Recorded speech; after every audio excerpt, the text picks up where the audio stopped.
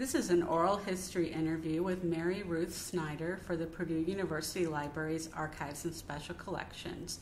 The interviewer is Sammie Morris, and the date is May 29, 2018. Mary Ruth, thank you for allowing us to interview you today. My pleasure.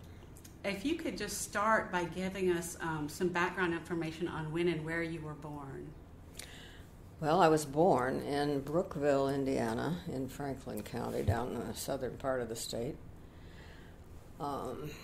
We lived there, well, my parents had gone there because my father had just graduated from Purdue, and he was an agricultural extension agent, and that was his first assignment.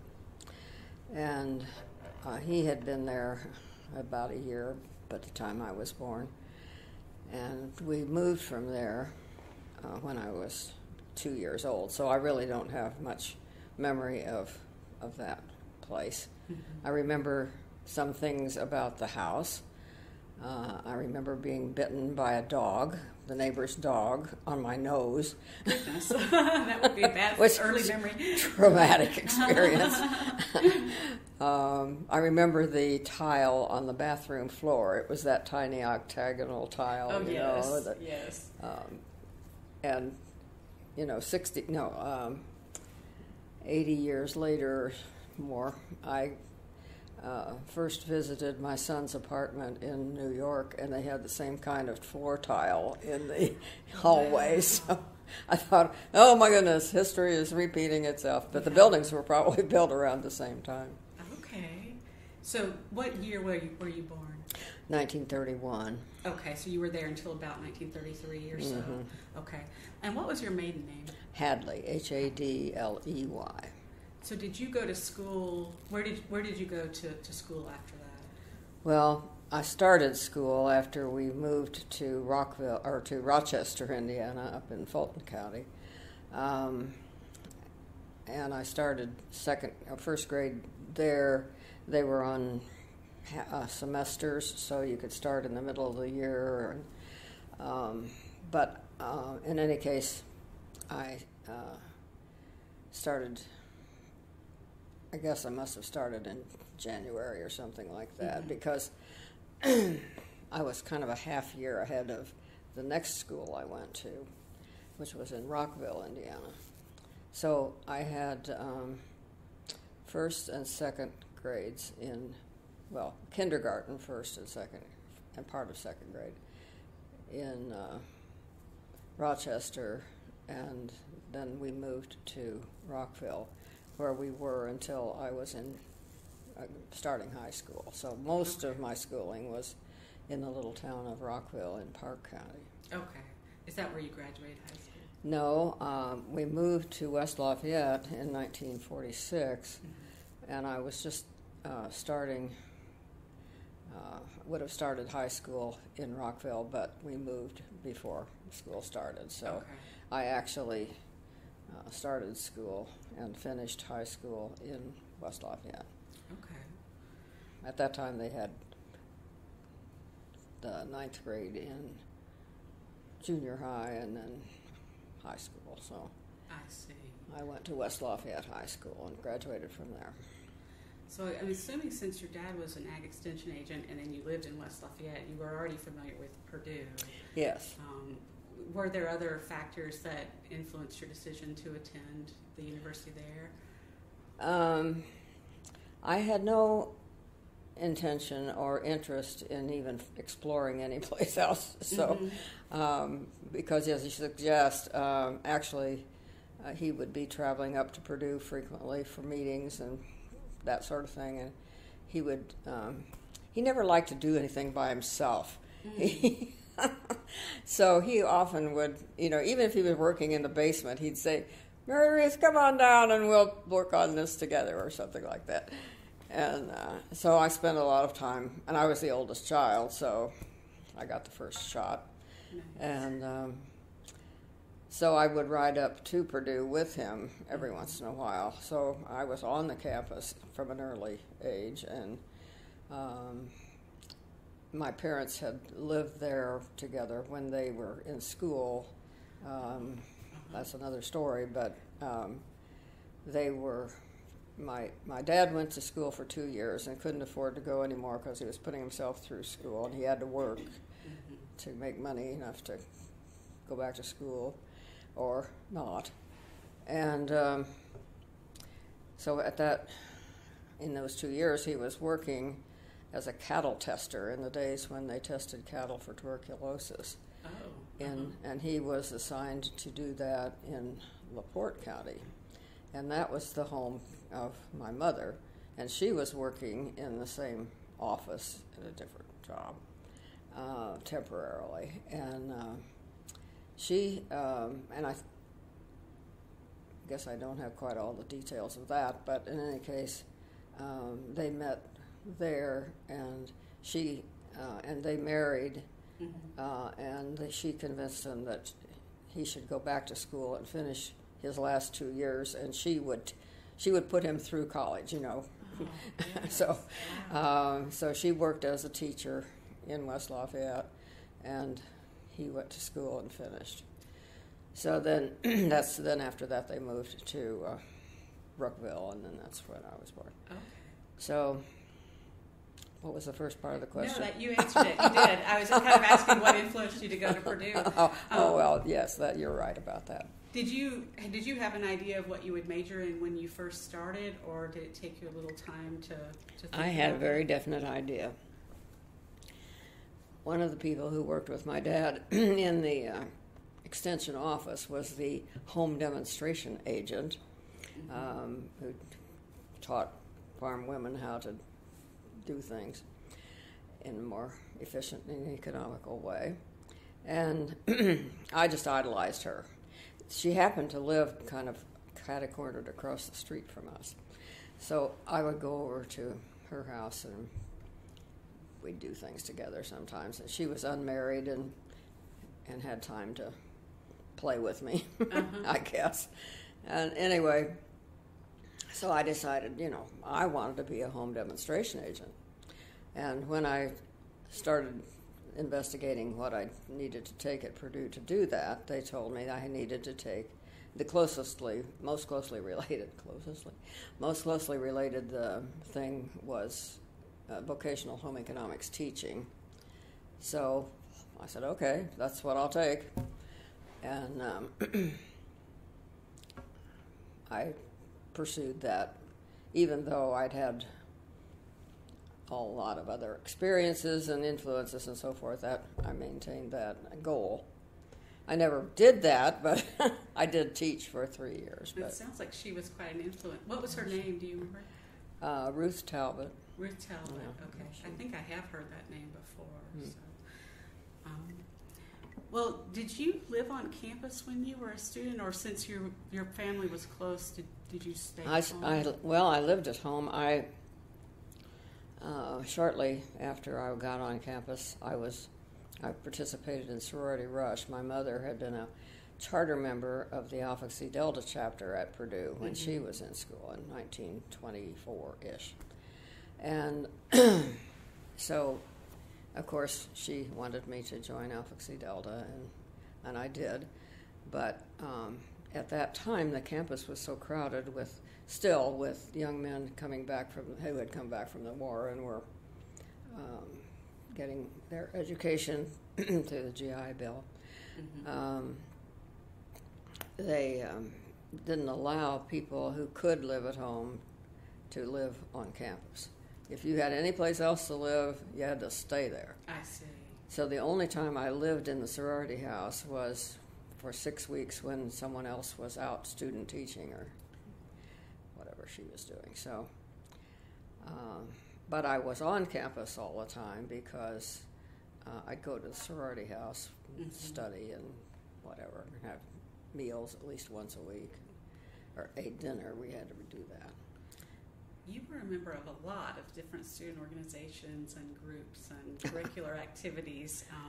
You must have seen my resume. I have quite a list here, and I just was wondering if there were any that you felt particularly passionate about or that you had particular memories that stood out.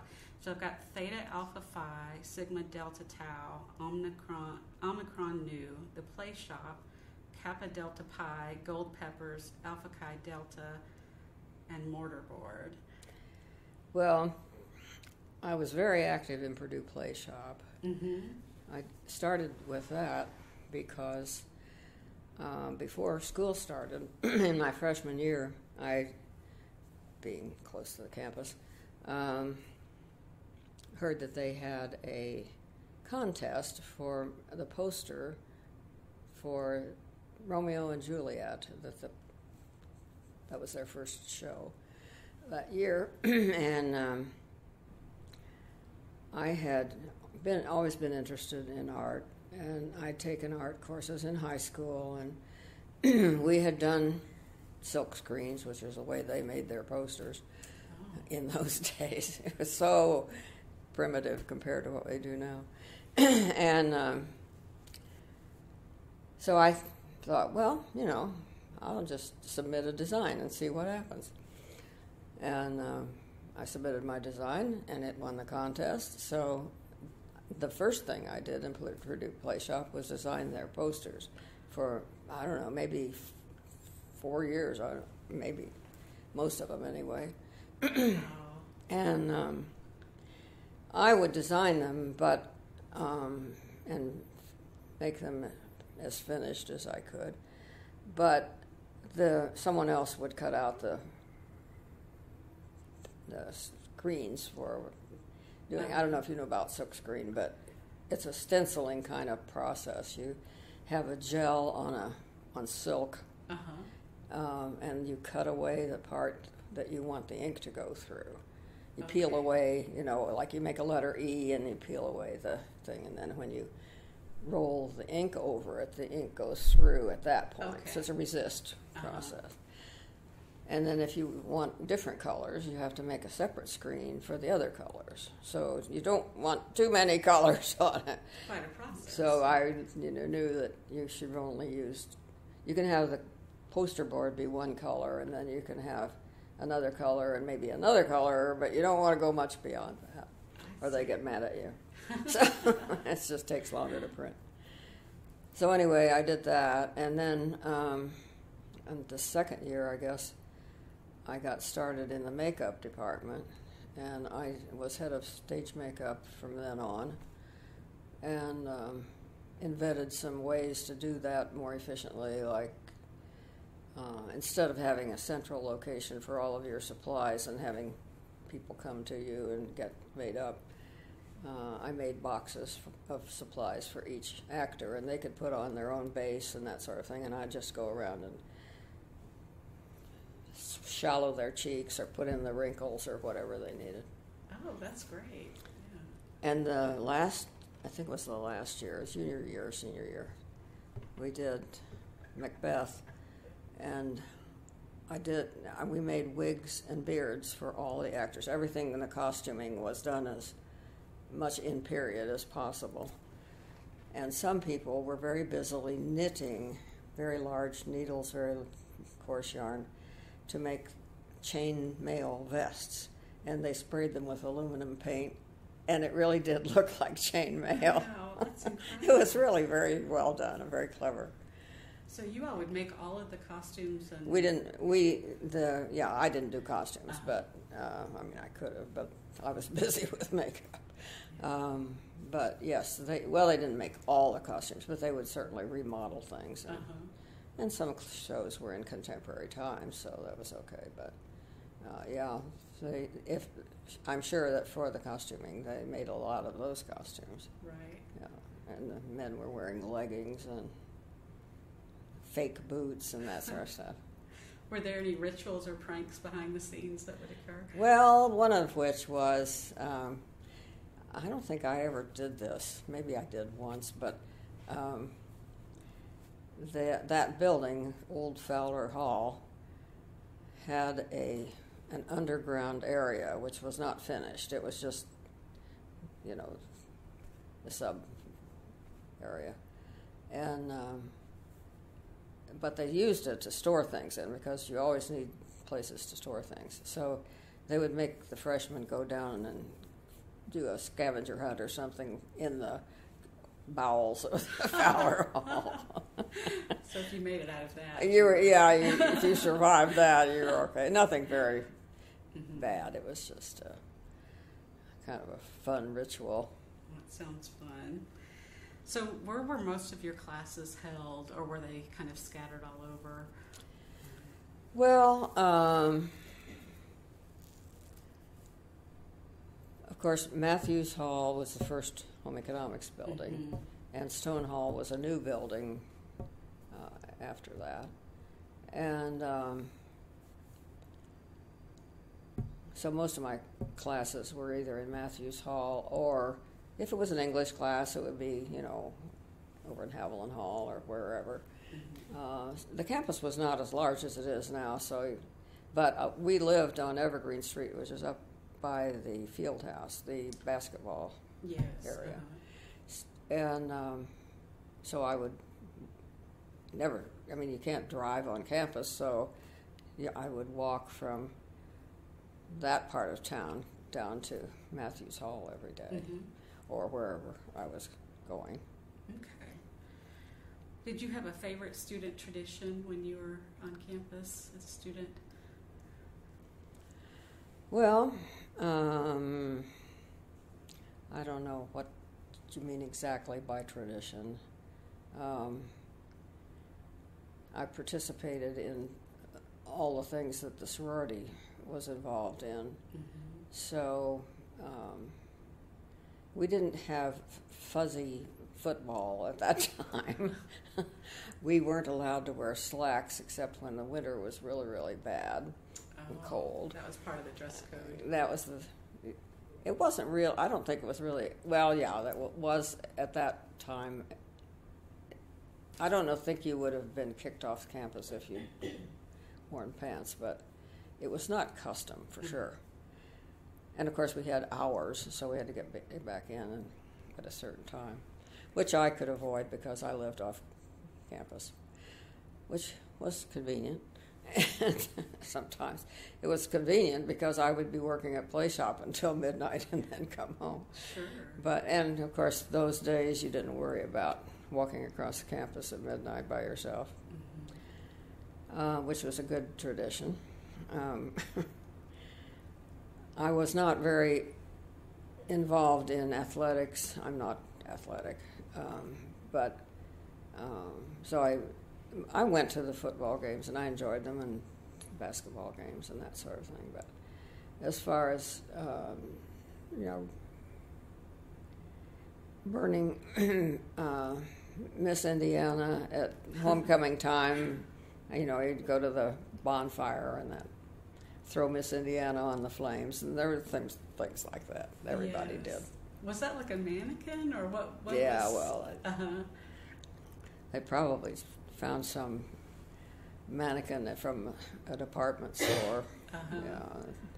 I didn't have anything. Fraternities did that stuff, So for certain years in the yearbooks, they would show pictures where she would lie in state at the Union. Oh yeah, do you remember this? Oh yeah, she would be in a casket in the main lobby of the Union building. And what was the students' role? Just to come visit her there? Or? Well, I don't think it was very respectful. Yeah. If there were visitors, they probably didn't pray, except maybe to pray to Purdue won or something like that. So is it right that you graduated in 1953 with your degree in home economics education? What did you do following graduation? Well, actually, before graduation, I got married. Oh, And I had my eye on the big man on campus. He was the male National Achievement Award winner in 4-H. He'd grown up on the farm and raised Angus cattle and had achieved that pinnacle of success. He had his own radio program where in agriculture, of course, it was on WBAA every morning. He would read the prices for livestock and grain on the radio. I don't think he did anything original. Much anyway.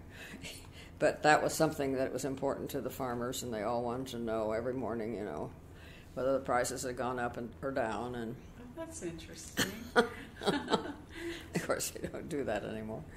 You look it up on your computer. But so he was kind of famous. He was an AGR, and their house was 2 houses from my sorority house. So is that how you met? It still is, as a matter of fact. Oh, that's Breck working on the yard. He's cleaning gutters. Oh, yes. Well, he's finishing cleaning gutters. Make sure this is a little bit closer to you.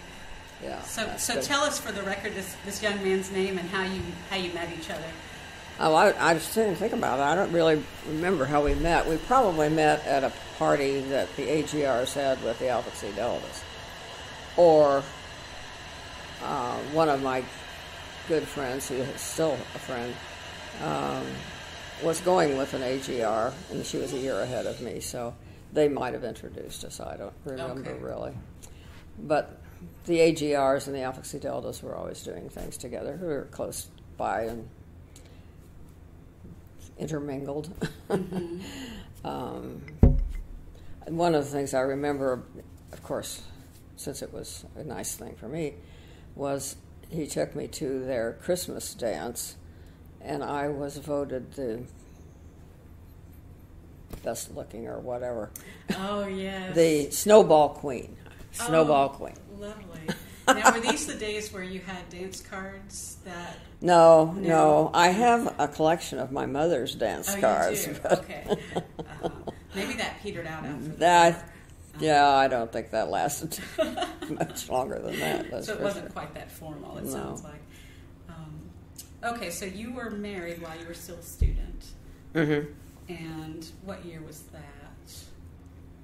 1951.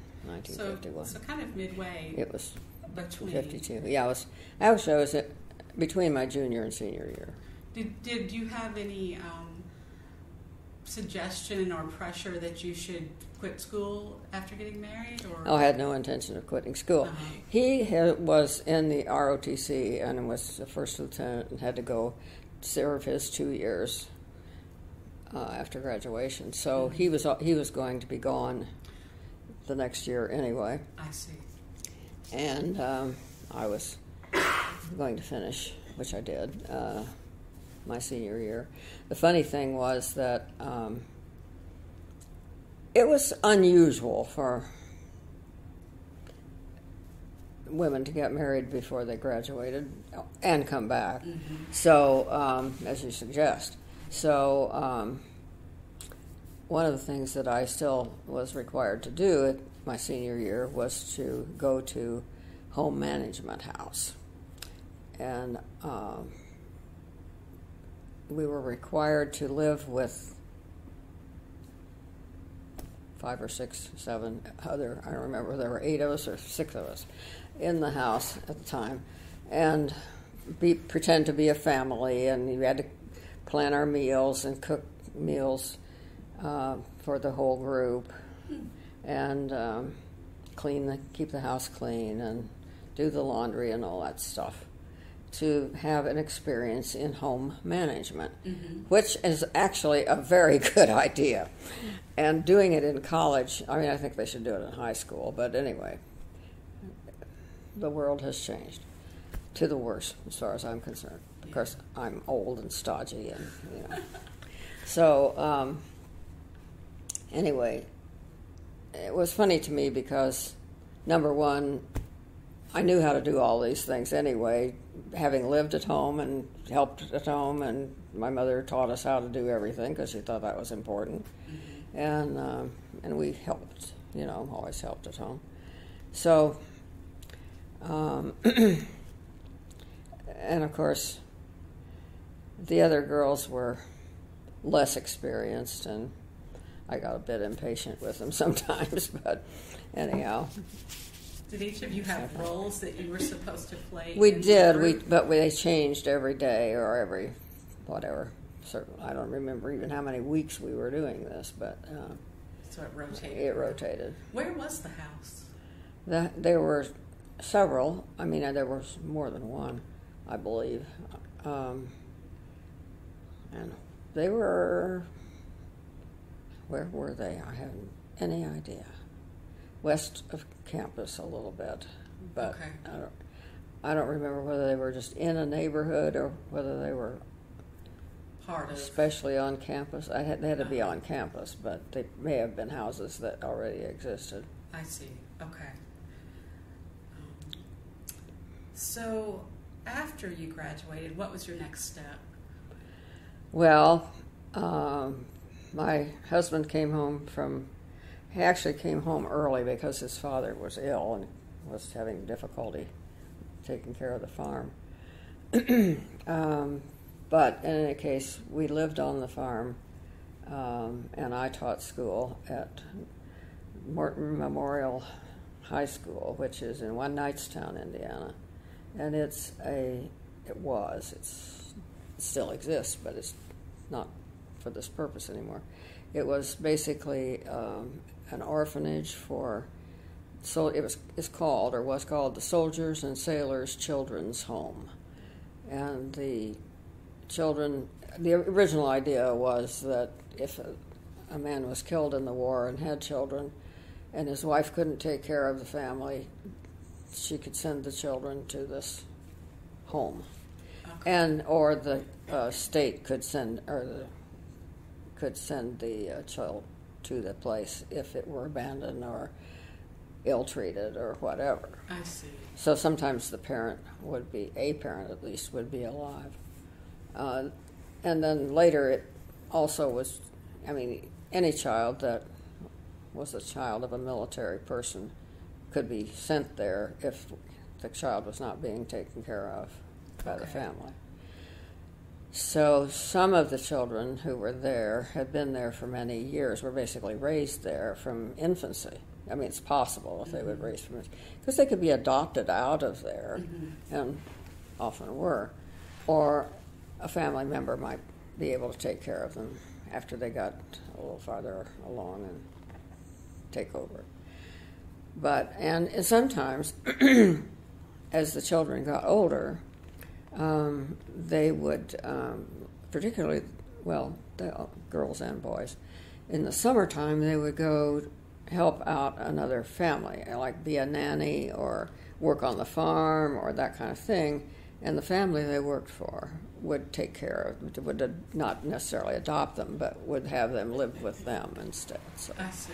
Some kinds of things happened, but in any case, there were enough kids there that they had all ages of children, and they lived in households that were taken care of they would have a house mother kind of person in that little house, and so they were trying to replicate a family situation as best they could. Okay. And so I really respected the way they were handling things. The wife of the superintendent was kind of in charge of things that had to do with the girls. So, for example, she required that the girls make a prom dress that would be suitable for them to wear after they got out of high school. Oh, So their prom dresses were gingham or small print flower cotton dresses, very simple and very practical, but not very prom-y. So when I went there, I only taught there for 3 years, so maybe it wasn't the first year, but anyway, I convinced her that we could figure out ways to make dresses like other girls wore to proms, and so she approved buying the taffeta and the net and the boning and everything, because in those days they wanted strapless dresses with fitted bodices and flowing skirts, fluffy skirts underlined with taffeta and a lot of fabric. A lot of fabric, and not necessarily cheap fabric. So And then, of course, we had some rhinestones and some rather gaudy styles, but I let them pretty much design what they wanted. And you had to have bonings for the strapless dresses and zippers, of course. But by the time, of course, I didn't have them in sewing class until they were sophomores anyway. So I didn't have much time to give them much experience. But so some of them were rather sketchily made. It's a good thing they didn't have to last very long, let's put it that way. That was fun. So what prompted you to leave that position? I got divorced. Oh, okay. I had a baby, so I didn't teach for after a couple. I only taught for the first 3 years, and then I had a baby, and then I didn't teach the next year. And the home situation was not good. So I took my daughter and left and went home to Mommy, went home to my parents, and lived there for a year or two, maybe 3. Anyway, fortunately, I was granted by the judge the amount of money that I had earned teaching. So I had I was only getting $3,000 a year for teaching in those days. So I had $9,000 out of my divorce and a child to raise.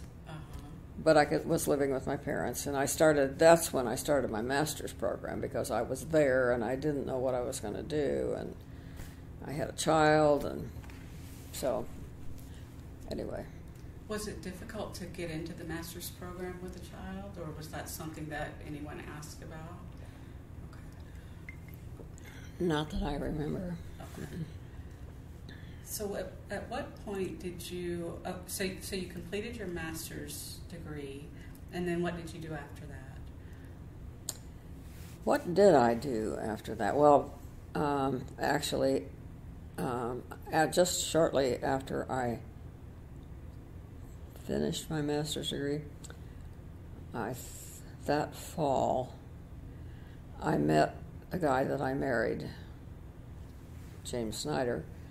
I went to they used to have a big event, a picnic kind of thing, in the stadium for new faculty and so forth. And my dad said, he was on the staff at this point. My dad had come to live in West Lafayette and work at the university as a farm management specialist. So we'd been living on the campus since 1946. And anyway, he said, why don't you go to this picnic with me? With us. My mother was going to. And I said, okay. And he introduced me to these 2 young bachelors who were the hot men on campus, as far as faculty was concerned, at least in that department. And they would jump in there in his white Thunderbird.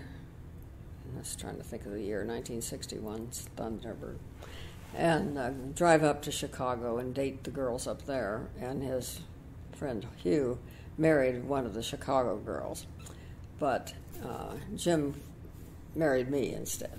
So, which was another whole thing, because he was Mennonite and he was from Canada. He'd graduated from Guelph and had come to Purdue and gotten a doctorate. He had just gotten his doctorate, and he was staying at Purdue, hired by the Department of Agricultural Economics. And he was teaching. So his Mennonite family had to think really hard about, he was really faced with the possible excommunication from the Mennonite church for marrying a divorced woman. So his oldest brother, there was only 3 of them, came to West Lafayette to meet me, to see, and his brother was a Mennonite preacher, so he was qualified to make this decision. So he came to meet me to see if he approved and thought that they should appeal and make sure that Jim wouldn't be excommunicated. And really, it all went very well, and I've always had a really good relationship with the family, and we would go up there quite frequently. Take all the kids in the station wagon and go up and see Grandma and Grandpa and so forth. So that, and I'm still close with his younger brother who's still living. So, and his family. And their cousins are all close and so forth. So it's all worked out very well, but it was really funny at the beginning.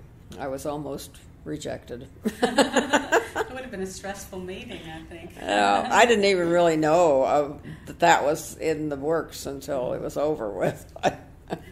So were you married after you received your master's, or was that while you were getting your degree? I had just finished my master's by that time. Okay. And then I didn't work for pay. I put that in there.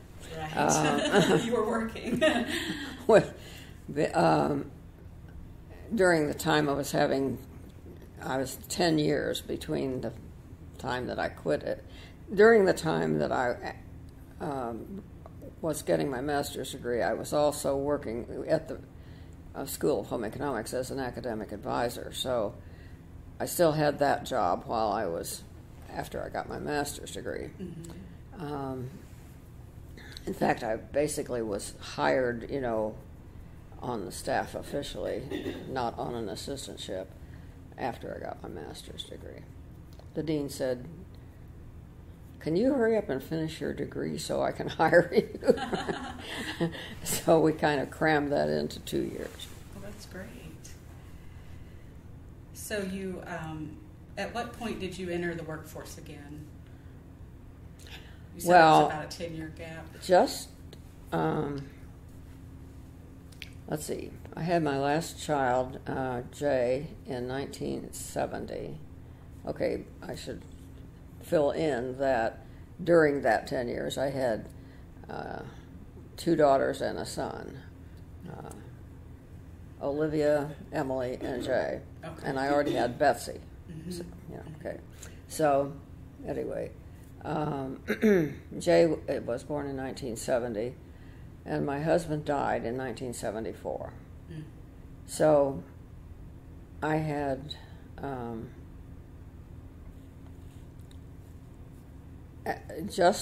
in February, I think it was, before he died in June, I had started working part-time for the Purdue Alumni Association. I had decided between starting a PhD, Jay was just old enough to be in nursery school, and, I thought I could start doing something to fill my time, since I didn't have anything else to do but raise 4 kids and whatever. But anyway, so I decided to make a choice between starting a PhD or getting a job. And at the time, I was a little shaky about getting a PhD because I knew I had to take statistics. Mm. And my husband was a math genius, and he thought that was so hilarious. Uh-huh. He said, "I'll help you with that, don't worry." So, but anyway, I thought, okay, I'll see about getting a job. So I surveyed the opportunities and things that I like to do, and the only kind of thing that I was very interested in and thought I had background in that I could sell was related to working with people, and because I've been very active in various organizations, and so anyhow, I put together a proposal to the Purdue Alumni Association with things I thought that my background and their needs meshed. And I got all prepared for this, and I got all dressed up, and I go to interview, and I knew the guy that I was going to interview a little bit because they lived just up the street from where we did. But that's all I knew, really. I don't think I'd ever really met him or anything. His wife and I knew each other and that kind of thing. And they were neighbors, but I really didn't know him very well. Anyhow, I go in to talk to him about this, and of course he's blown away by this preparation. and anyway, I got that job. And he had a young woman who had just graduated, who had probably worked for them. I think she had worked for them while she was in school, just doing what needed to be done. And then he hired her after she graduated, and he had her organizing and making arrangements for people who went on our international travel program. And I don't know what else she did, not much at that point. But anyway, I sort of took her job. She was leaving, and I think she got married and was going to be gone. So that position was available. And I convinced him that I could do what she was doing full-time in half-time, because I still needed to be at home part of the time with the kids coming home from school and that sort of thing. So I worked for half-time for a couple of years, and then I worked three-quarter time for the rest of the time I was there. But we called it full-time because I was really doing a full-time job. But the point was I had job flexibility, really, was the arrangement. I was paid full-time for full-time, but I could take off Tuesday and Thursday afternoons so that I didn't, because I couldn't get Jay in childcare all of that time, or nursery school or whatever. And then, of course, he went to school and blah, blah, blah. So, anyhow, that was the deal. So, when Jay got in school full-time, I decided that I could take Thursday and Tuesday and Thursday afternoons, or their equivalent, to take classes. And why not work on a doctorate, since I already had a master's degree? And what would I be interested in? Well, I thought maybe, are you ready for this? I'm kind of beyond the question. That's great. All right. So I thought that I was interested in still in education. So I talked to the Iowa School of Education. And when I found out that I had to take 60 more hours of education courses, which were too boring for words, I said, is there anything else I might do? I said, how about, I was talking about education administration, and because and I was just thinking at the secondary level. And so he said, well, you're really interested in administration, and you have all these courses. And so I wanted to point out that during my bachelor's and master's degrees, I always took as many English courses as I could. I got a second teaching license in English which they said was impossible, but of course that made Jimmy want to do it. And I didn't ever go. Challenge, right? I just took extra hours to do it, 21 hours. I mean, nowadays they think 15 hours is a full load. I'm thinking, what? Anyway, so I already had a second license in teaching English, and then when I was getting my master's degree, I took communication courses, and so I had that already in background. So he said, it looks to me like you would be interested in organizational communication in the communication department, because you can take some courses at Krannert for administration, and you have your communication background. I said, well, that sounds good. So I go over and talk to the guys over there. And they were very interested in my background and my connection with Purdue, and my access to 40,000 alumni that we sent messages to several times a year. And wouldn't that be an interesting idea for a doctoral dissertation? So anyhow, that's why I went that direction. Okay. And what did you end up doing your dissertation on? It was kind of a marketing study, really. We took a study that had already been done and approved and so forth that provided a method for measuring people's world views of the world. And some were more interested in things that were structured, like engineers, and some were very free-floating, hang it out there and let's see what happens, which are more like the liberal arts people. And we had a couple of other categories. So we could test people on that, or we could design a survey of sorts to see what kind of messages they responded to. So we designed our membership mailing, membership in the Purdue Alumni Association, that we sent out 4 times a year. We designed those with messages that were approved by my committee to be focused in those ways. So at the extremes, we had, the ones that were more structured for the engineers, all the engineers, which of course we could identify by their schools. And then we had the more flippy-floppy ones for the, for the liberal arts people and so forth.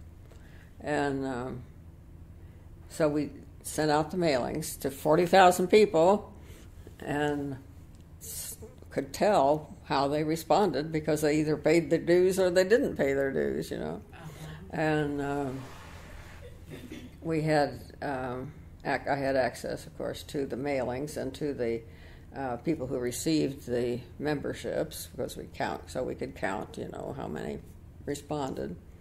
And guess what? It worked. We actually got better responses when we designed the mailings this way. And my major professor kept assuring me that after all this work, it didn't have to succeed. You just had to go through the process and report it. The whole idea was to perform the experiment and report the results, whatever they were. You didn't necessarily have to be successful. But it was, which was a bonus. And he was a real stickler for getting over a 50% response. He said, if you don't get a 50% response, you don't know what's going on. So we got a 67% response. And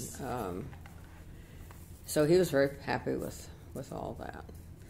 So were they survey questions but geared towards the different disciplines? Is that what it No. was? You designed a message. You said, the reason you want to belong to the Purdue Alumni Association is because we do this, this, this, and this.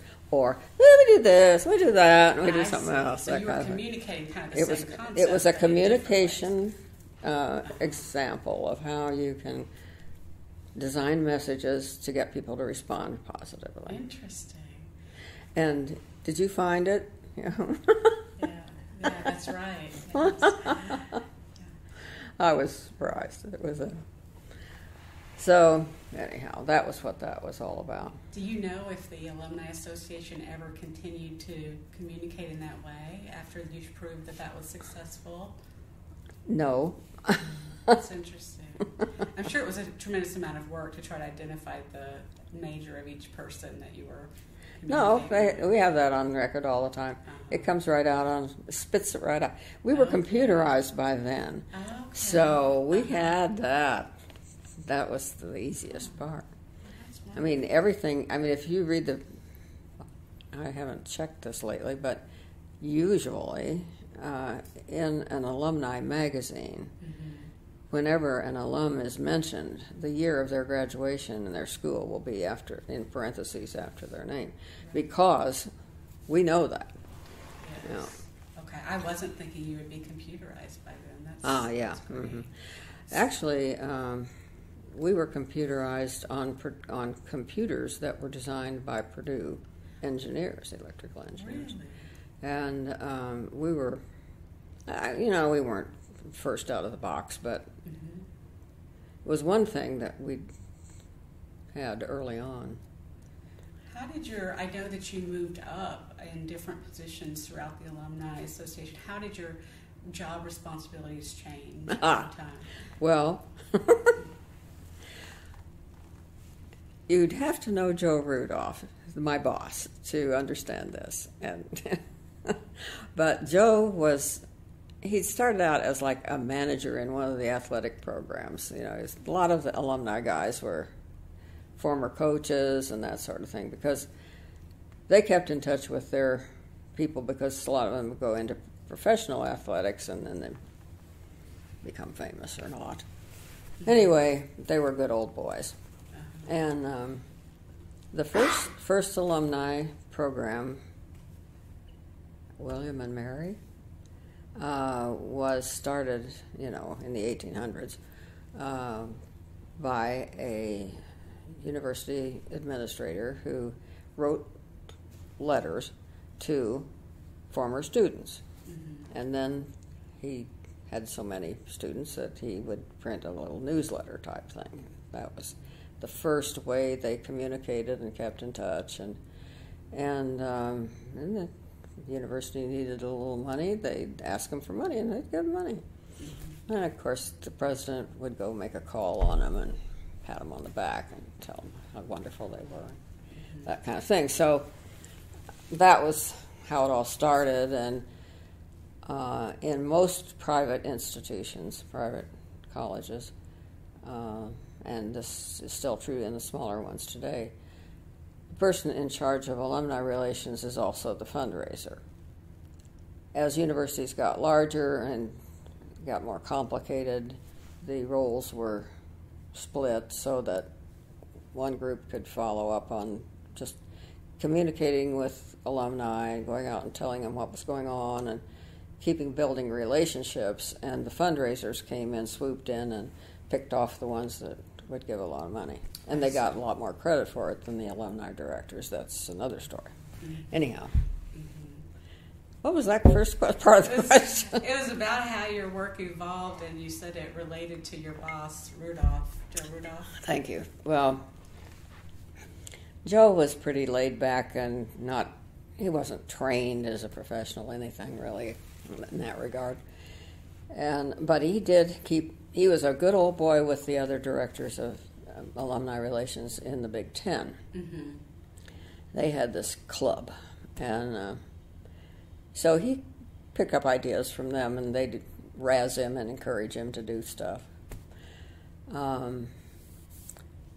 So we had an international travel program, and we had a very large, one of the largest in the nation, alumni club program, because he would go out and visit these alumni clubs, and his assistant, Jack Carl, would take half of them, and he'd take the other half. But Joe always got the ones in Florida in the wintertime.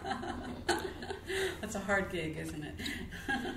So early on, one of my responsibilities became visiting some of these alumni clubs, because we had like 130 or something, godly number. Well, maybe it was over 100 anyway. So, and after I came on board and been there a year or two, we'd sit down with Jack and Jay, and Joe and Jack and I would sit down together, and we would say, okay, I'll take this group, and I went there last year, why don't you take this group? And we'd kind of take an area of the country so we could not have to travel too far between them. And so Joe always took Florida, and Jack and I would divide up the rest, and Joe would take one or two others, that sort of thing. And within the year, we would have visited each alumni club, and we would take with us the newsreel and they still do this. Of course, they probably do it on a computer now, but take the little thumb drive. But we would actually take our reel with us of film. That was a compilation of film that had been taken through the year that was put together by the whatever department it was at that time. And every club would rent a projector. Every projector was different, you know, so somebody had to run the projector. I never really did much of that. So anyway, and then we'd give some remarks and pal around and have dinner and that sort of thing. Go on to the next. So during the time I would be gone for a week, maybe at a time, or 4 or 5 days anyway. My oldest daughter, Betsy, was in college by this time, so she would come home and take care of the kids, the rest of the kids, while I was gone. I see. So my kids grew up taking care of each other a lot. What were your different positions with the Alumni Association? Do you remember? Well, I started out as an administrative assistant. Then I was an assistant director, and then I was an associate director. Okay. And then when I went to Rutgers, I became a director, vice president 4. Were there any changes or major goals and accomplishments that you really stand out for you as things that you did during your time at the Alumni Association? Well, at Purdue, of course, I wasn't in charge, so I didn't. I kept you were asking how my job changed. Mostly, I would tell Joe, well, at Illinois they're doing it this way, or at Michigan they're doing it that way. How about we try that, and I'll take over and try it with or whatever. For example, we had earlier on, we had a company that was offering insurance for alumni at reduced prices, like $10,000 of insurance for $100 or something. I don't know, for the first few years. They get them hooked and whatever. So, and then, of course, the Alumni Association got a percentage. And so we took that on, made a lot of money. And, of course, the Purdue Alumni Association is called an independent alumni association, but the university furnishes space and some of the staff, and we share a magazine and all this stuff now. And even in those days, we were subsidized to some extent. But the dues had to pay the rest. So if we could make money on tours or insurance, those were the two big ones, that was helpful. So when I got involved in CASE, that was another situation where Joe was not involved at all. He didn't ever go to the CASE meetings. He would go to the Big Ten meetings, but he wasn't. He just thought CASE was for development people and communication people, and he didn't see that it was doing anything for us. And to some extent that was true, because we already had our own alumni circles that we learned from, and that was really basically all that was going on. So I was interested in it, and I knew that they were particularly working on the role of women in alumni relations, as well as alumni becoming involved. So I asked if I could go to some of these things, and yeah, okay, you know, I'll pay your hotel bill, whoopee-doo, if you can drive. Okay. To Chicago, you know. Right. So, I mean, that's how we started out. So, all the time I was at Purdue, I was really the only one that was very involved with CASE. And I became active, and there are some stories there, but one of the things that I was conscientiously trying to find if I had any records of my involvement with case, and I really don't. I have pared down. I've moved, and that's another life, and they have all the records. So why should I keep them anyway? Sure. But what I did find were two things.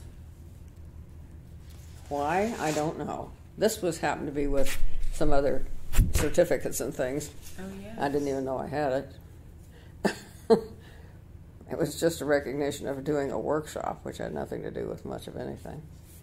I was chairman of the convention, or of the alumni relations portion of the convention one year. That may have been part of that, I don't know. Do you remember what year you became involved with case?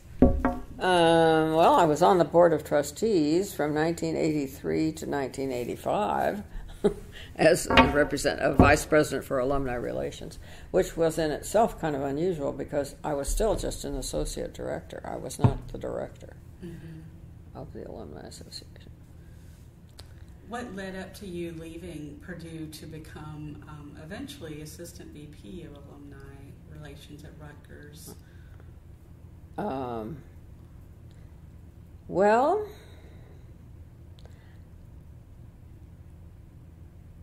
the development director, no, not she wasn't the director, but one of the development officers, who's a good friend of mine, and they had just started the development program at Purdue, probably in 82 or something like that.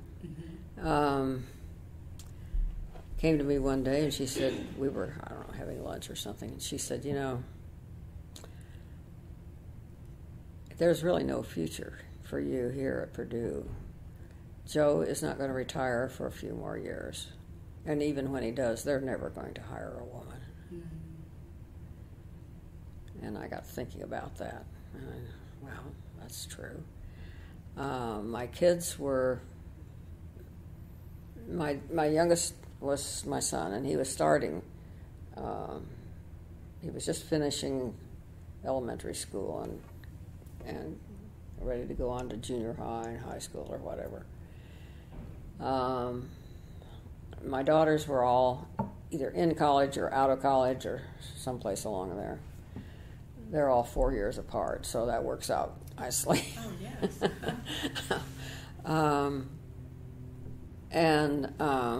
I thought, well, if I'm going to make any changes, I should do it pretty soon.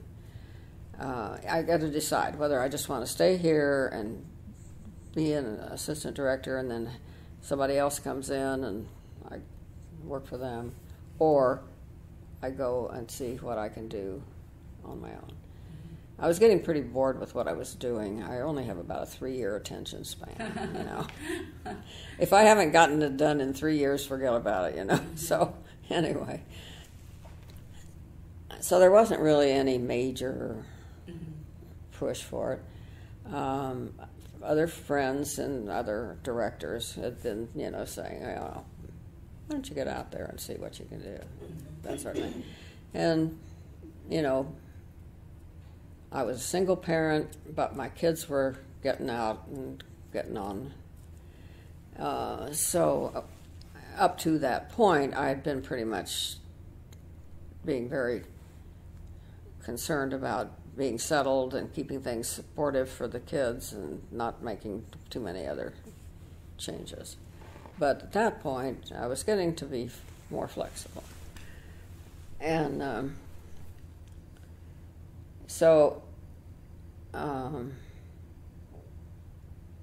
first thing that happened, really, was that I got, and this was early on in this process, I got an invitation to apply for the position at because other people knew that I was at this stage. And so my one of my alumni friends knew that they were looking for going to be looking for a director of alumni relations at Miami University in Miami.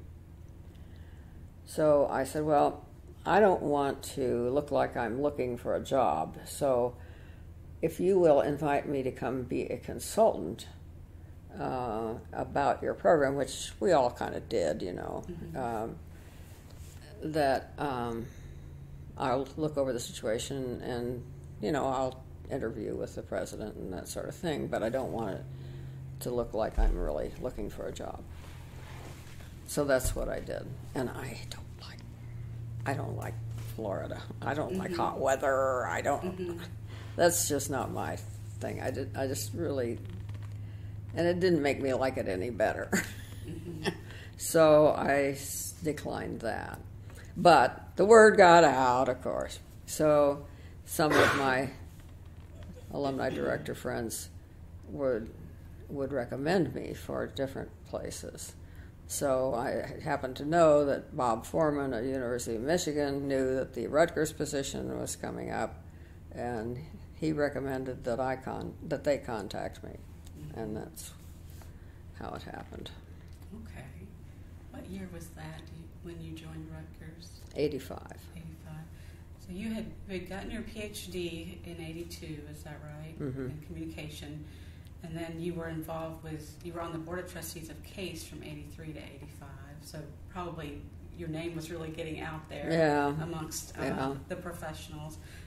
Do you remember what some of the major initiatives were or projects or goals of CASE when you were on the Board of Trustees, things that would have been important to you to move forward? Well, the thing that I was most interested in, again, was this business of the advancement of women. Someplace, I'm trying to remember when, I remember talking about it with my parents, but at least my father. But after I'd been working at Purdue for a while, and it may have been around this time and around this subject, I sat myself down and I said, what are the things that are most important to you? So, family,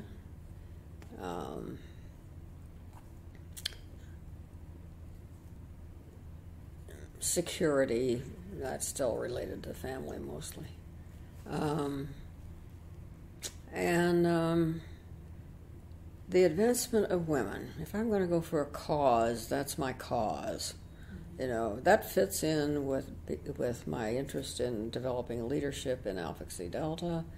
I have been working toward the advancement for women in my profession, because when I started with CASE, one of the first things I was doing was figuring out how to communicate the things, the workshops and so forth that CASE was offering, and it was for men and women, but the ones I was interested in were the fact that most all of the directors were men, and most of the subordinates a lot of subordinates were women, and for whatever reasons, neglect as much as anything, nothing conscious. The directors would get these mailings about opportunities, and we were having some special opportunities for women, but they never got the message because they'd get into the wastebasket before they got down to the staff. So I said, okay, let's develop communication directly with these women. All we have to do is get their names and addresses and send the stuff directly to them. And so we tried that in District 5, which was my district, and it was being helpful. So anyway, that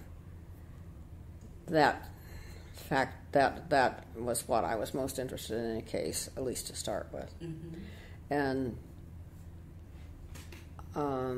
there was still tension in CASE at that time, because, and I think it's just a matter of fact, that the development people make the money. They bring in the money. They don't do a damn thing about recruiting people in the beginning, but they pull in the money and they get the credit for it.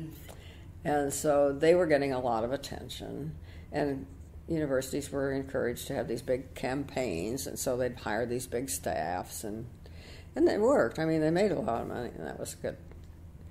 But those of us who had been in the trenches all these years nurturing their alumni weren't getting any points for that. So there's always this little bit of jealousy, I guess, really, and for the attention that we weren't getting. So there's some of that going on pretty much all the time.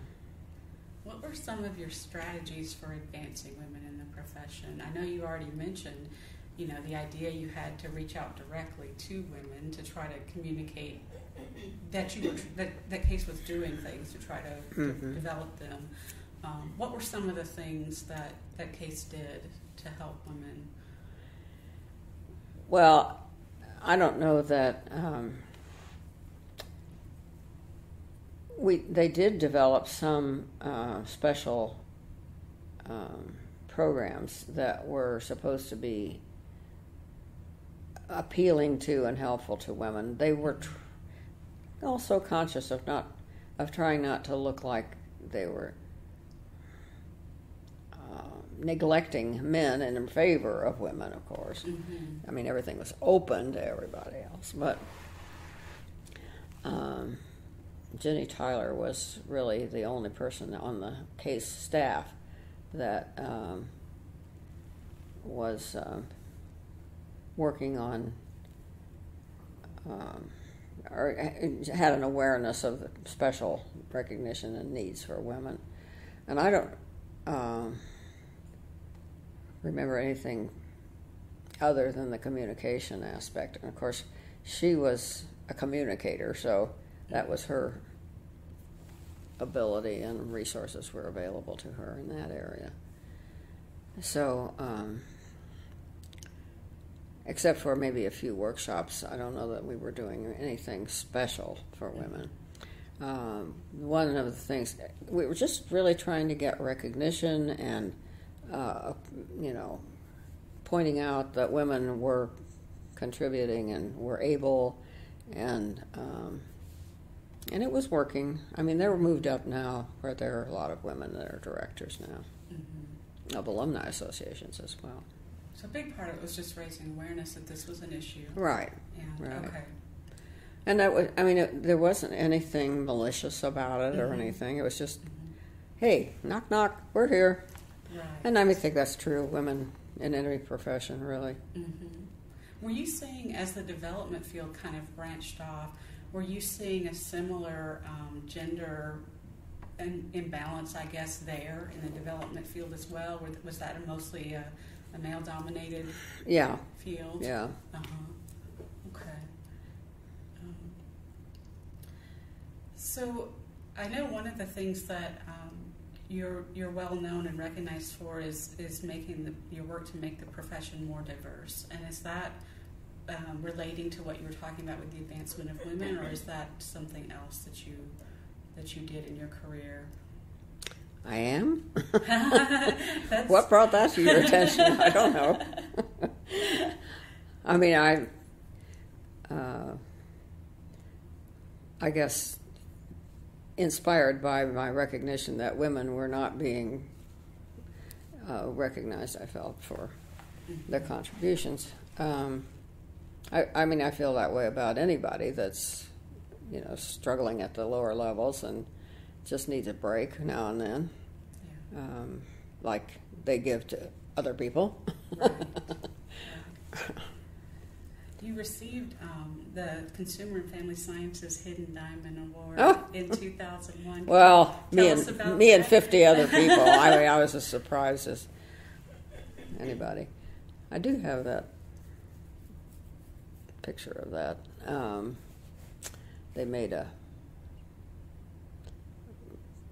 printed a little flyer type thing with the pictures of all of the people that were recognized. So I'm sure there was a reason. Could you tell us well, about that? I don't know.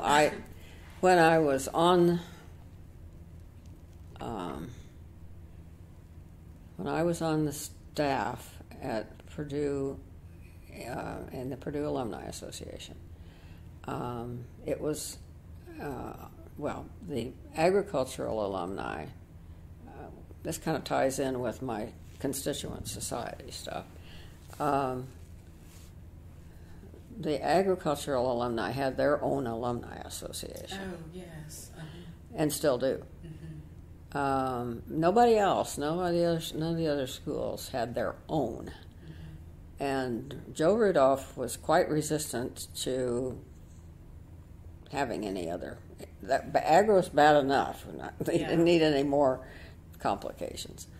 But the dean of the school of what was then, I don't know which name it had at that time, probably still home economics, wanted to get her alumni involved and wanted to, they were to some extent already, but she was trying to expand that. And many of us were members of the American Home Economics Association, and that had gatherings, and we would see each other then, and some people just continued to be involved. So there was interest in, women like to get together, and if nothing else. So she saw potential there for developing a group that would be supportive of her school. And so I said, well, we give it a shot. We can just call it, our own little club or something. And I said, I'll see what I can do. And eventually we got that organization going, and we got a 501c3, and we could collect our own dues and stuff like that. What was that called?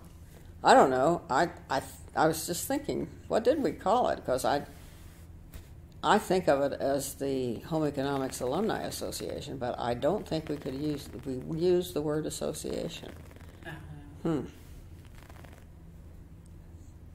That's 40 years ago. So was there any pushback from your boss for you being involved in that? Oh, it was like everything else.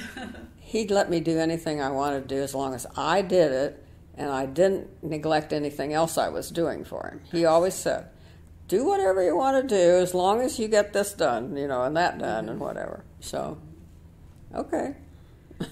Were there particular things about people who were alumni of Consumer and Family Science that you thought it would be good to target messages to them about? Thinking about your earlier work in targeting messages. I don't remember actually being very conscious of that, but we certainly knew our constituents and knew what they'd be interested in. So subconscious. That particular group didn't fit into one of my worldview things very strongly, so we didn't necessarily have a particular way of communicating to them. I see. Let's see. So you, there are so many things we could talk about beyond just your career as an alumni leader. So I'm wondering if you could talk a little bit about when you transitioned to Rutgers, how was that environment or work different from at Purdue? Oh, now there's a good one. Well, number one, I was moving from Indiana to New Jersey. Right. I had been warned about the East, and I knew people out there and so forth, but I didn't have any problem with them. So, several things. The first meeting I had out there, it was part of the interview process. They were interested in hiring me particularly because I was from the Big Ten. And the president, Ed Blaustein, at that time, was very interested in making Rutgers more like the other land-grant colleges, and the ones that were particularly successful in the relationships with alumni particularly were the Big Ten schools. So, and they were very interested in, they were also very renowned for research and grant money coming in for the research. So he was trying to model Rutgers on those descriptions, and so I happened to be a hot commodity from the Midwest, and he was hiring a lot of other people from other Big Ten schools. So I wasn't alone in making that transition. So I had an interview, a lunch with my guy that was going to be my boss, and the boss of the development. He was the advancement vice president. So so that's why I was an assistant vice president, and so was the development director. Anyway, we had lunch, and they were describing what the situation would be like here at Rutgers.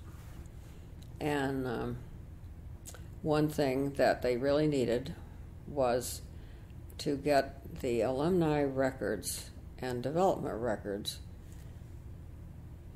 coordinated so that the giving that was coming from alumni could be recorded by the alumni system.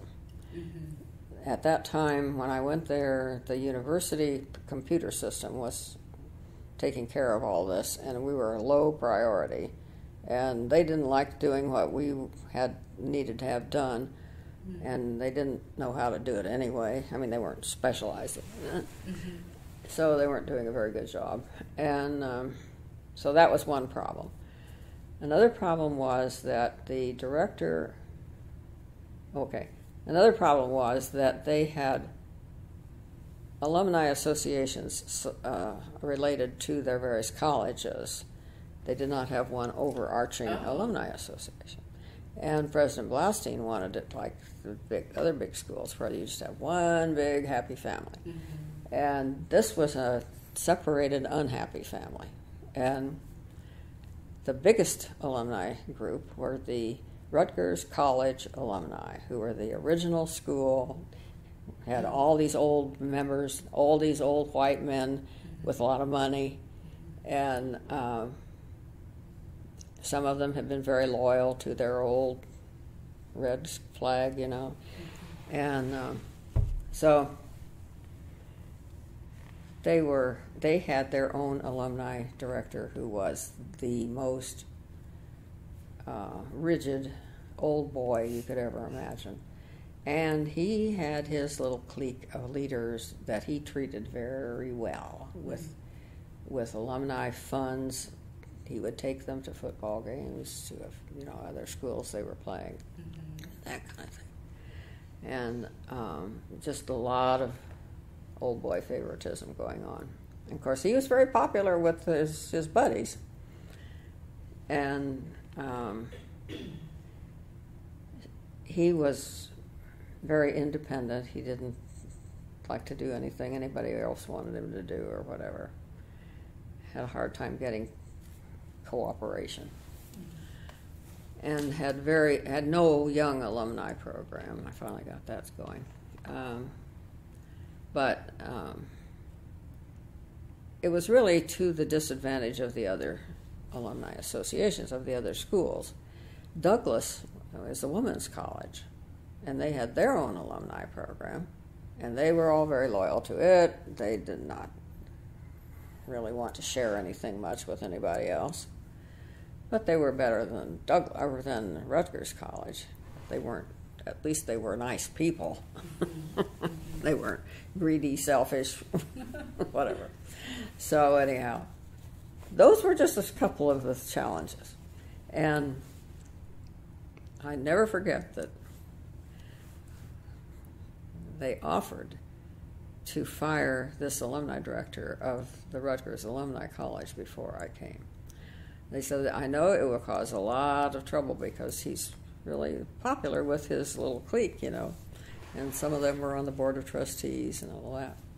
So I said, oh, no, that's okay. I'm sure we can work it out. How many times I wish that I had not said that. Because it took about, let's see, I was there 9 years. It took at least 7 years, probably 6 or 7 years, to get rid of him. But we finally did. Actually, it must not have been that long because it was before President Blaustein died. But anyway.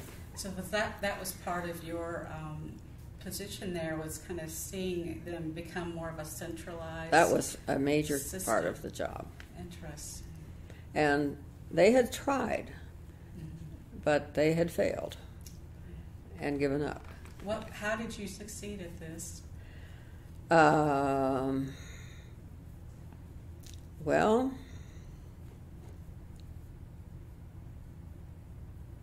I think mostly it was a matter of helping the other alumni associations realize that they deserved to be recognized and that they would get along better if they cooperated, and we could share resources with them if they were all one body. For example, we started, this is another whole story, but the Rutgers College had a couple of insurance guys that had already started an insurance program for Rutgers College alumni, but it didn't include everybody else. Interesting. And I said, oh, well, no problem.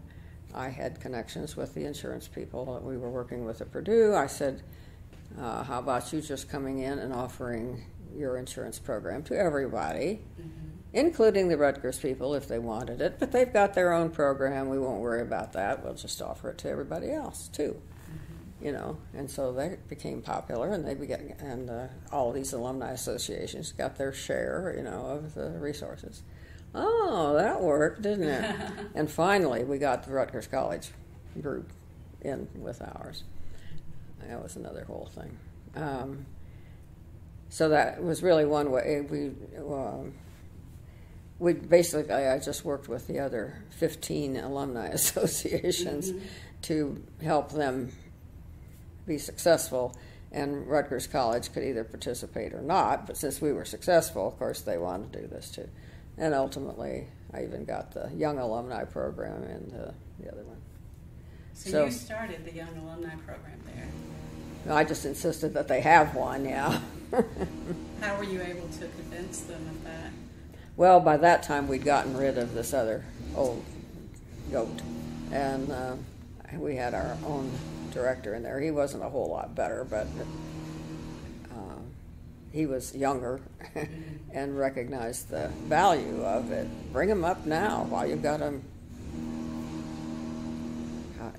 You've got a connection with them as students, so bring them right in. That's great. It was mostly a matter of teaching. You know? Right. I know that you also served as chair of the board of Planned Parenthood of Indiana. Would you like to talk about how you became involved in that? Well, see, that's another thing, advancement of women. I think, you know, I don't know what your feelings are about these things, but I was concerned about young women giving up college because they got pregnant, or giving up high school even, as far as that goes, giving up their opportunity to prepare themselves for advancement in the world. And so I've been very active in Planned Parenthood since 1980, probably, something like that. I've been president of 3 Planned Parenthoods in various places where I've lived. When I first in West Lafayette, there was Lafayette actually, was where the clinic was located. But in any case, when I moved to New Jersey, they whipped out a message to the New Jersey people. You need to get acquainted with her. Oh, they were on the lookout. Oh, yeah, they welcomed me. Oh, okay. So then I became president there. And then when I came back to Indiana, of course, I was notorious by that time anyway. And I actually, at the time, we had the Indianapolis, I forget how many we had, but we had clinics all over the state, and they were independent. They weren't a statewide organization, mm-hmm. and they kept needing more resources, more support, and we kept saying, we can save you this much money by centralizing. Mm-hmm. And we've got the computers, we've got the staff, we'll take care of this and solve your problems, whatever. So we acquired all of the ones in Indiana while I was president. We finally got the last one when I was president. Mm-hmm. And then after that, they've acquired Kentucky, which only had 2 clinics anyway, or clinics in 2 towns, I should say. I see. How do you feel about the political changes that have happened over the last couple of... You don't really want to make me sad, do you? You want to make me cry? Oh. No, my solution is, number one, I don't watch cable news ever. And plus or minus. I subscribe to the Washington Post online. I read the Indianapolis Star, much to my regret sometimes. No, I think it's pretty balanced anymore, since it's been taken over by Gannett. And I try to understand the point of view of the conservatives in Indiana. I was brought up here. I love these people. I forgive them their stupidity, and I try to get along. I belong to a church basically in Carmel. It's on the borderline of Carmel and Indianapolis. And so, they're mostly conservative people, and I love all of them, but and many of them are not happy at all with the situation as it is. But they feel like they're stuck with it. I don't know how they rationalize it, actually, but... So, I just... I'm getting too old to campaign much to do anything about it, unfortunately. All my family are very liberal, so that's all I care about, We don't have any arguments about that. My brother's an Episcopal priest, and he's as liberal as anybody. And all my kids are supporters of Planned Parenthood. Actually, I think most of them now are, 2 of them are asking that their Christmas presents be given to Planned Parenthood. One of them, my son, is has decided he wants his to the National Conservancy. That's just fine. So we're making progress. Sounds like it. I have heard that you always wear blue. Why is that? Well, it was started as a very practical decision. Well, I look nice in blue. I've got blue eyes. What are you going to say? So I didn't even think about it when I got dressed. I just had blue. But when I was doing a good bit of traveling for the Purdue Alumni Association, it occurred to me that my friend Carolyn, from when I was in 2nd grade, and still is a friend, has red hair, and she always wore brown, orange, yellow, and those colors all went together. She always had something to go with whatever she was wearing because the colors look nice together. Well, that's interesting. I don't like any of those colors, but I could do that with blue. So I have blue overcoat, blue shoes, blue socks, blue purse, all navy. This is all navy because that's a foundation for whatever else I want to wear. And then the colors that I wear on top are white, blue, pink, whatever goes with blue. So that was a practical solution to a problem that has lasted for 60 years or so. Mm-hmm. In fact, even when I was getting a master's degree, I was wearing a lot of blue, not necessarily exclusively, to the extent that the husband of one of my co-master's students called me Mary Blue. Huh. So apparently even then it was obvious. Uh-huh. And then that was before I was traveling with Purdue anyway. So, what do you, just looking back on a long and accomplished career, what do you consider the highlight of your professional life, or your most significant accomplishment in your career? Well, I only was employed for pay for 21 years, which is not a very long, there were 10 years when I wasn't out earning money. I wasn't putting any money into Social Security, I can tell you that. So my career is not really, and I've been retired longer than that, and it's been a long time ago. So it's hard for me to value that like most people would. My career is not the most important part of my life. I mean, I did well in it, and it was fun, and I accomplished some things, and I have a lot of friends from that era, but it's hard for me to value it as, I don't know that I value anything else but anymore.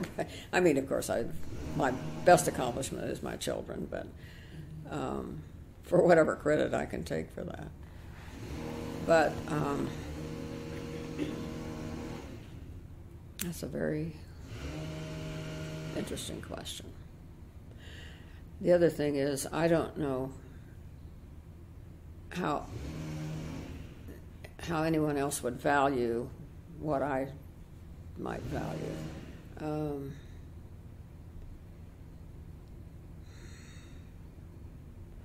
I think at Purdue, let me take the other way. At Rutgers, probably the most valuable contribution I made was to integrate the alumni program. Interestingly, they had several presidents after the president that I worked for, and I was hired by, I should say, and worked for the longest time. After he died, or in office, I was probably about halfway through my time there,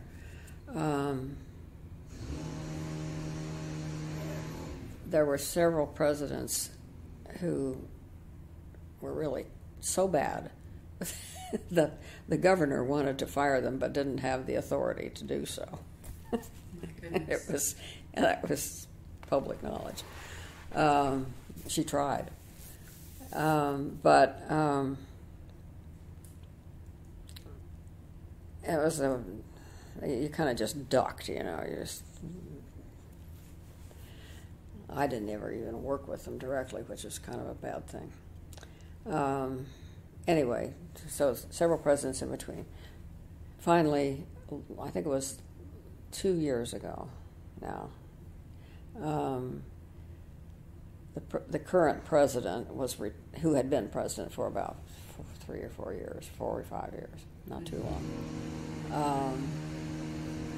who had actually been a professor at the college, and his father had been a professor at the college, and I knew his parents. Anyway, he was retiring, and he had a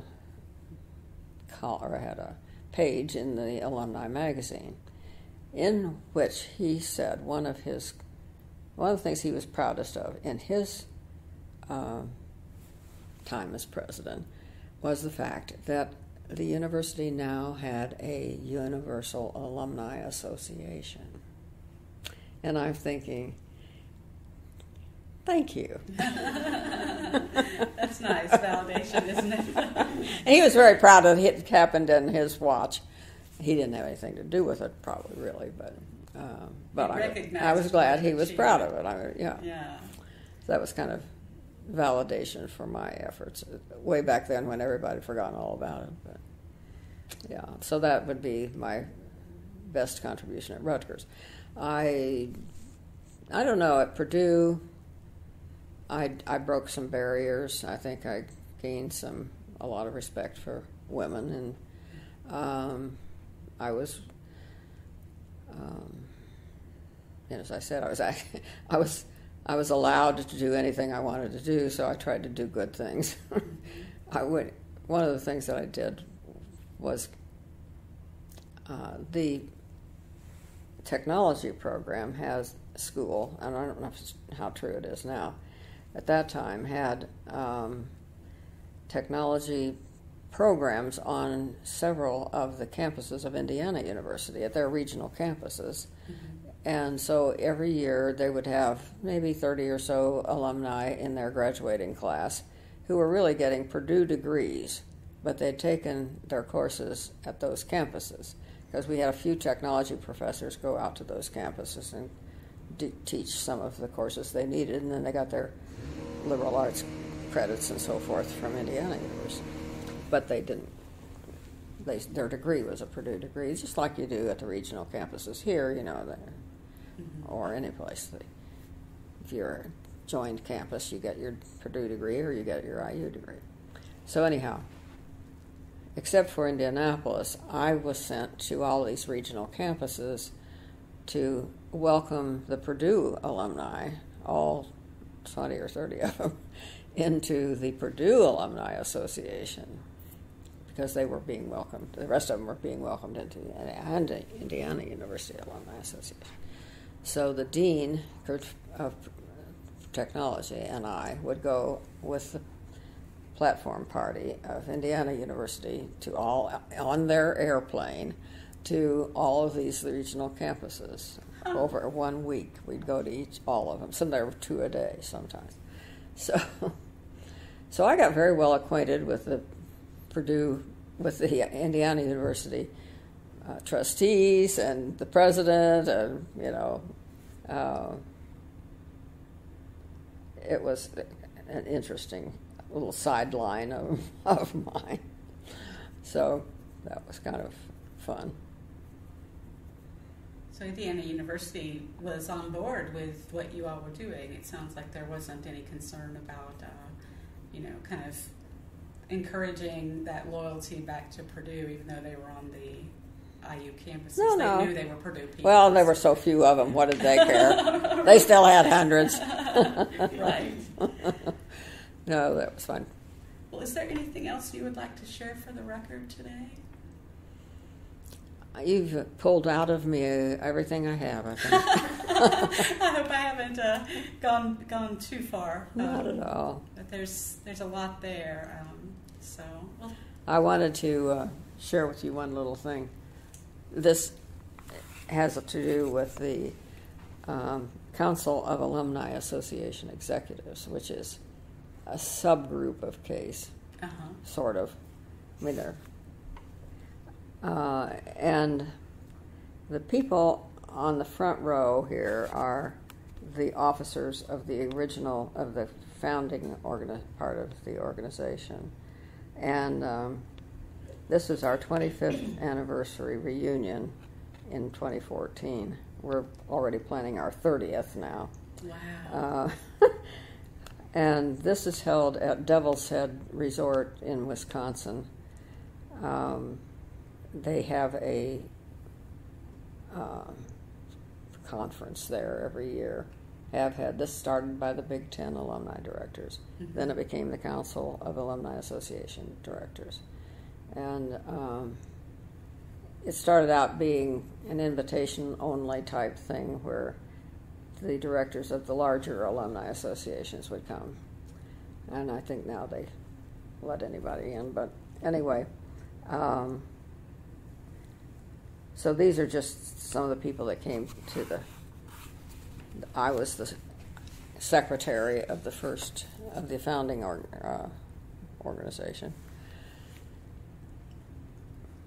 That's great. So you were in that first group whenever they formed? Yeah, I was a charter member. And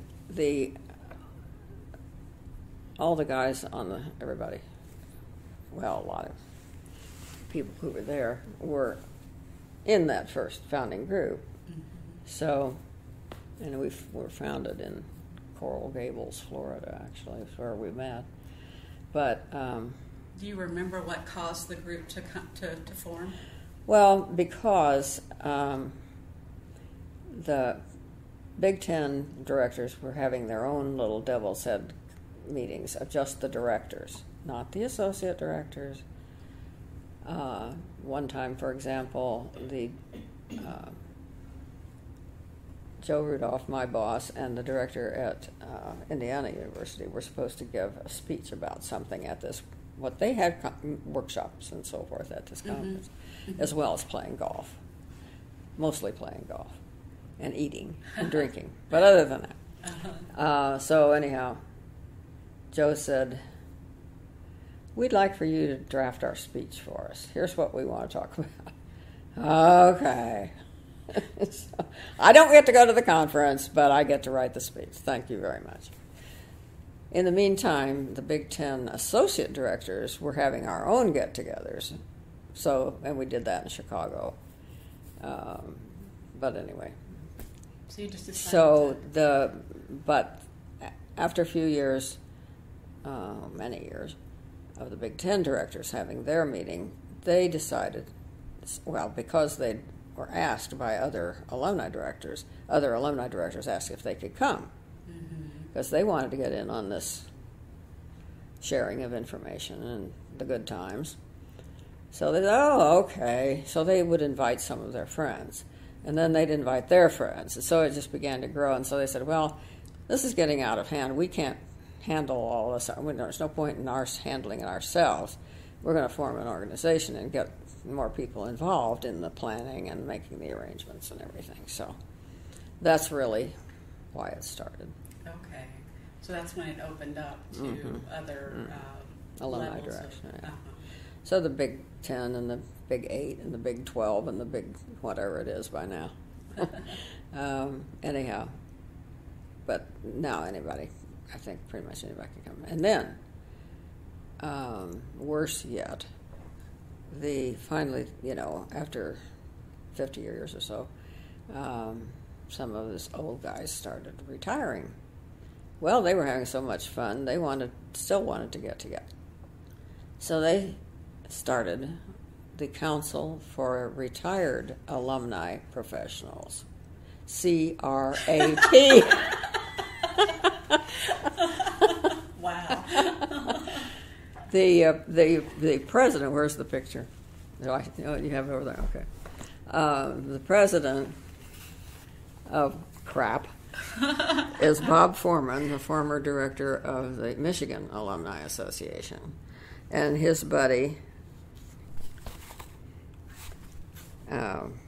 Fred Williams, who was the director at Arizona, so he was one of the later coming on, not Big Ten. And although he had Big Ten roots. And Doug Dibbert is actually still on staff, or still the director, at West Virginia.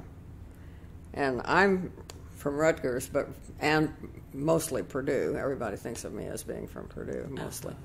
And because that was Big Ten. And then, of course, Rutgers is now in the big whatever it is. Yes. So, anyhow, we were the first officers of the charter group, of this group. And so Bob and Fred are president and vice president of CRAP. Only Fred's title is privy counselor. Wow. Bad. Oh, they're so bad. So they have continued to be included in the CAAE as well. I see. Well, thank you, Mary Ruth. I really appreciate all of your time and sharing these memories with us. Well, it's been a blast. Thank you. You've made me think of things that I had forgotten, so thank you.